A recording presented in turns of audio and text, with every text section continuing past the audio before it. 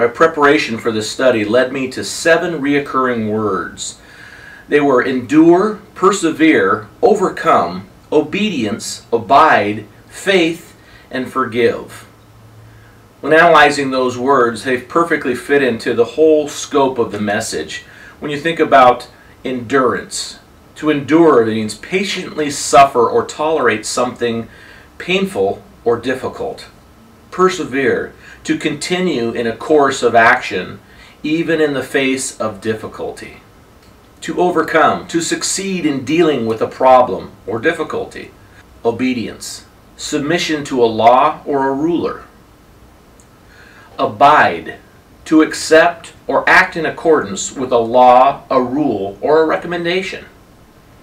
Faith, complete trust in something or someone. Forgive, stop feeling angry or resentful towards someone. That is so true. We miss that word on forgiveness, what it's all about. It's all about you stopping your anger and your resentment towards somebody, leading to you're the one that's actually released when you forgive someone.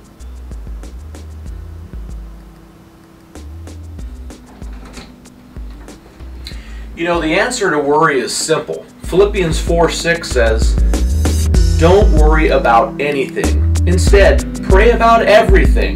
Tell God what you need and thank Him for what He has done. I think it's a good thing for us all to remember.